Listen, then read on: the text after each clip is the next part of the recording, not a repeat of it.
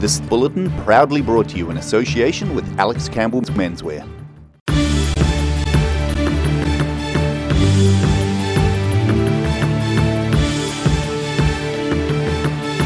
Tonight on the South Today.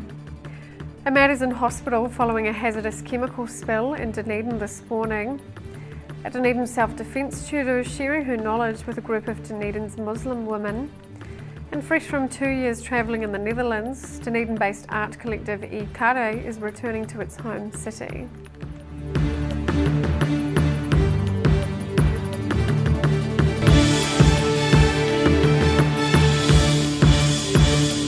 Kia ora, good evening, I'm Sophie Morris. Fire crews have cleaned up a chemical spill in South Dunedin this morning, which resulted in one person being taken to hospital. The spill happened at PBT Transport Depot in Strathallan Street, with emergency services evacuating and ventilating the building. The chemical is a concentrated and highly corrosive acid which an employee inhaled.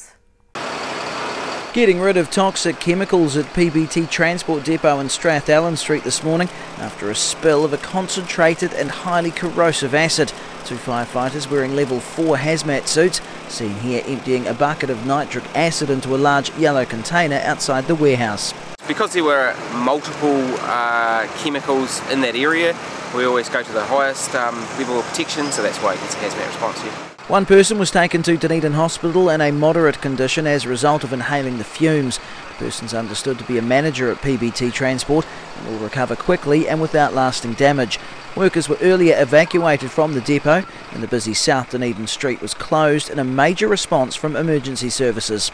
The building's evacuated, the office and all the workshop, and it's mostly storage units around it, so it's all been evacuated. Firefighters used absorbing agents to clean up the spill after a box containing the acid was breached. No, I'm not sure what the mechanism was. A worker found that a container had been split. Otago University chemistry professor Lyle Hanton was called in to help firefighters after almost 3 litres of the chemical was spilled. In Dunedin, the South Today. Further south, 5 fire crews are battling a serious house fire near Milton this afternoon. A Fire and Emergency New Zealand spokesman says crews from Milton, Lawrence, Waitahuna and Balclutha are at the scene. The single-storey dwelling is on the Manuka Gorge Highway near Glenore. All the occupants are safe and well, but the house was said to be well ablaze. A Dunedin self-defence tutor is sharing her knowledge with a group of Dunedin's Muslim women. The aim is to build the women's confidence and the skills to protect themselves. It's moves like these which Dunedin self-defence tutor Belle Murphy has been sharing with women for over 6 years. Now she's passing on her knowledge to women from Dunedin's Muslim community. How to repel someone trying to remove a hijab is part of the program, but she says this is only one side of the equation. Self-defense programs are only ever going to be one piece of the puzzle when it comes towards ending violence and ending gendered violence in particular. We need support for survivors. We need prevention happening with people of all genders, active bystander education, systemic change. It's a big issue. Murphy's part of the self-defence network Wahine Toa and also runs courses in schools for girls. She's keen to pass on the confidence gained from a program she did many years ago. And thankfully I never needed to use those techniques that I learnt, but knowing that I had them in my back pocket and having had that experience of seeing that, yes indeed, I can actually kick really hard and I can punch really hard enough to break a nose if I need to, knowing that gave me that confidence to be able to move through the world and live my best life a bit more easily. This recent demonstration at the OUSA was particularly noisy. Yeah, awesome. Murphy says assertive volume is a big advantage when trying to repel an attacker. Your voice is one of your most powerful weapons, right? So finding the time and the space to practice your big, loud, angry yells is good for the soul, and it also happens to be, empirically proven as one of the more effective forms of resistance. Forceful verbal and forceful physical resistance increase our chances of escaping from an assault. She says New Zealand's domestic violence statistics confirm what educators and academics have known for years. The stranger danger message is largely outdated. We get a lot of advice in girls about, don't talk to strangers or don't walk alone at night and all these kinds of things. But unfortunately, in Aotearoa, we are safer on the street at night than we are in our homes during the day. So having some real talk about ways we can recognize warning signs in relationships and where to find support, as well as skills for how to support others. Murphy mostly runs courses for women out of the OUSA's Clubs and Societies building. She has a special rainbow event set for later this month for anyone across the LGBTQI spectrum. In Dunedin, the South Today. Queenstown is set to play a big role in the world's most expensive television series. Industry sources say New Zealand has been confirmed as a primary location for the $1.5 billion production of the Lord of the Rings series. The country nearly lost out on the hugely lucrative deal to Scotland. According to the Film Industry Insider, the government provided reassurance to Amazon after the Christchurch terrorist attacks that New Zealand was still a safe place to film the series. He's certain Queenstown will play a big role in the production. Still to come on the South Today. A foreign man tries to escape a drink driving charge at Queenstown Airport, and the popularity of poultry shows is on the rise around the South.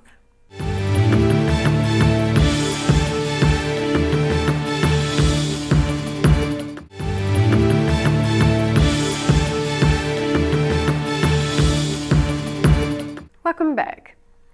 A foreign national charged with drink driving has allegedly tried to do a runner overseas. Queenstown police say a 20-year-old male who'd been living in Queenstown was processed for drink driving after a minor car crash on Ballarat Street on Sunday. He recorded 951 micrograms and was charged with drink driving and driving while forbidden. The man was set to appear in the Queenstown District Court yesterday, but police found him at the airport where he was boarding a flight to Auckland. Police say he was planning to travel to Singapore. He was arrested for breaching of bail and will appear in court at a future date. The hobby of bird breeding is growing in popularity if the 1,000+ entries in last weekend's annual Christchurch Poultry Show are anything to go by. But as the breeder who won Best Bird in the show reveals, there's a fair amount of work behind the scenes to create a prize-winning bird. Over 1,000 different birds on display. This year's annual Christchurch Poultry, Pigeon and Bantam Show featured all sorts of breeds, each carefully reared and groomed before the competition. Breeder Brian Dunlop won this year's Best in Show and is an old hand at looking after his prize-winning bantams. This includes keeping them indoors for several months before the event to avoid foot feathers getting dirty or breaking, and then there's the feeding and grooming to consider. They've got to be on a good, what I call my show diet, which of course I can't say too much what that is because everyone might get onto it, but again, they're really well fed. She's a very good weight, and of course when we shampoo them, you've got to be careful you don't overwash them, but I shampoo them like say a couple of times within that season. Yep, let's just give them a good old wash up and a dry, and the secret is dry them slowly. The slower you dry them the better, which they seems to really help. Each type of bird has unique traits which can show up in breeding. For instance, the objective with Pekin bantams is to have them coloured deep black with a green sheen. The girls are really good. The boys have a bit of white in them, unfortunately, under colour. They tend to do. That's just the nature of the beast. If you want really good females, you've got to have a male with a bit of white undercolour. Otherwise, if you get a dark male, then you don't get the good females. So that's just how you've got to do it. The Christchurch Show has been running for over 150 years, and Judge John Taylor says they're still seeing new people bringing their birds along. There's a lot of new, younger exhibitors, around Christchurch in general, that have sort of gone out to those smaller towns and after the earthquakes and things, and worked out that they can have a few chooks, and then once you get a few chooks, you can work out that you can show them, and it seems to be working in our favour, so it's really good. And he says just about anyone can take up the hobby of breeding domesticated birds. As I always say to people, even right in the middle of Christchurch here, we used to have a few exhibitors that only had female birds, of course, and they always did really well at shows. There's no reason why in the middle of big cities you can't have a couple of chooks and bring them to a show. After several years of declining numbers, this year's show is the third in a row the club has topped over 1,000 entries. In Christchurch, the South Today. After the break on the South Today, we learn about our recent red southern sunrises, and we hear from the Dunedin-based art collective returning to its home city.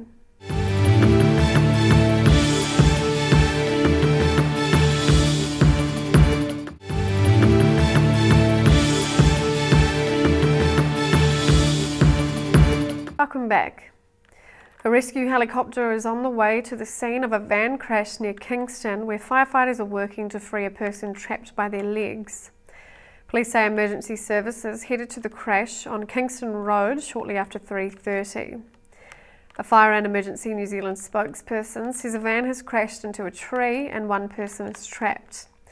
Fire crews from Kingston and Frankton are at the scene and starting to extricate the person from the van, while a crew from Queenstown was on its way. Early risers across the south were treated to a spectacular deep red sunrise yesterday morning. Workers at Port Otago were able to enjoy the phenomenon as they loaded and unloaded containers onto Rio de la Plata. A red sunrise is caused by Rayleigh scattering, in which most of the blue light is scattered away as it travels through Earth's troposphere, about 6 to 10 kilometres above the ground. A particularly dry and clear troposphere helps intensify the red colour. Fresh from 2 years travelling in the Netherlands, Dunedin-based art collective E Kare is returning to its home city. It's collaborating with Otago Polytechnic to bring an innovative new show. Showing off a small sample of what's on offer at a new exhibition by Dunedin-based art collective E Kare. The exhibition is called Hopua Whakaata, when a rough translation is kind of like a reflecting pool. It's an exhibition of tauira Māori at the Polytech, so Māori students at the Polytech, their wonderful art which we're going to display to celebrate the Matariki, Puaka Matariki, which is the Māori New Year. From copper wire sculptures to videos, photographs and paintings, a wide range of art from Māori students will be on offer. So there's lots of different kinds of art and it's all about celebrating the success of Māori students in the arts. 18 students from the Polytechnic's Dunedin School of Art have submitted work for the show. Organisers hope it'll pave the way for more exhibitions with the Polytechnic in the future. We're really stoked that Polytech is keen to do it with us and that we can show it here in the hub, which is like a beautiful space to show work in. Fresh from a trip to the Netherlands, E Kare now want to work with people who don't have access to art galleries and to bring the art to the people. And yeah, I'm just really excited about it, to be honest, because it's like all of the work is so different and amazing and beautiful, and it's really cool to be able to show like a diversity of Māori art. From more traditional stuff right through to quite contemporary things. Is really great. The exhibition opens on Thursday night. Entry is free with pieces available to buy. In Dunedin, the South today. That's all for our news this Tuesday. For the latest news from the southern region, head online to odt.co.nz and follow Channel 39 on Facebook and YouTube. Thanks for joining us. Have a great evening. Ka kite anō.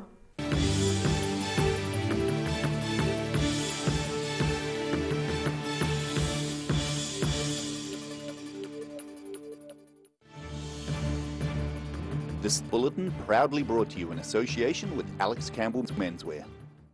Supporting local content so you can see more of New Zealand on air.